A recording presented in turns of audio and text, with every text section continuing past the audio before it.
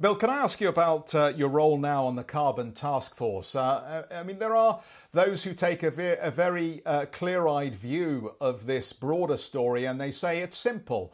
If only the banks would stop investing or would encourage disinvestment in emitters or carbon-based fuel generators, then this would be resolved much more quickly. We'd be on a clearer target to reaching some of the broader climate goals that have been laid out in international agreements. Do you think that's the right tack? That instead of having task force meetings, we should just get folks like you to stop lending money to those companies that are emitters?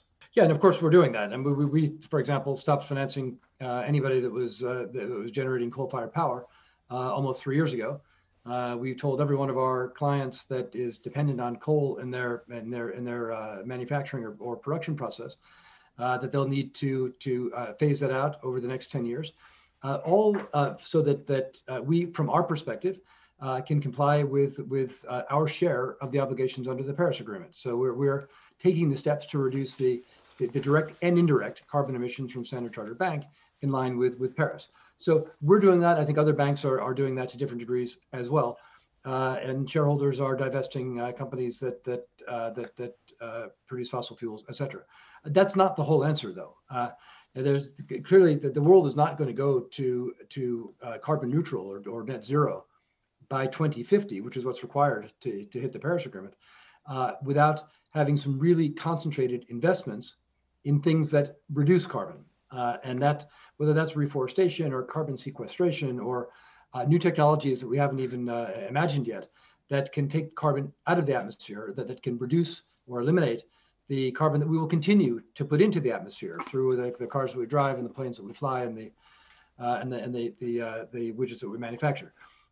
And for that to happen effectively, we need to have a mechanism for the people who are doing the carbon reducing things to get the money.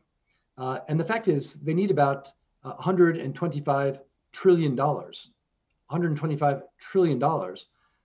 the next 10 years in order to meet the commitments that we've got. In emerging markets, there's about a $2.5 trillion per annum unfunded need, right? We have to get the money from the people that have it into the hands of the people that can actually make the investments to reduce the carbon footprint of the planet.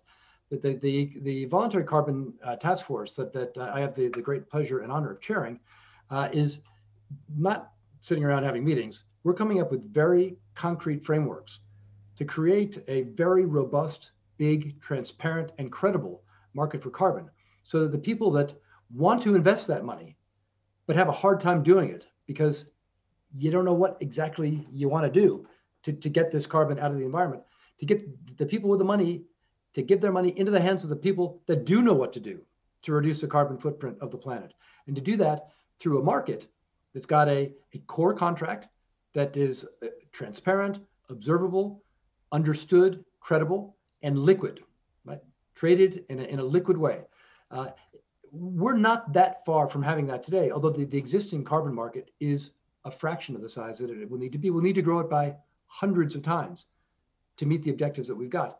But the opportunity that we have right now is to harness the power of private markets to solve this problem. And since the private markets are the primary emitters and the primary funders of sustainable projects, what better opportunity is there than right now to bring those together through a liquid and transparent market? That's what we sought to do.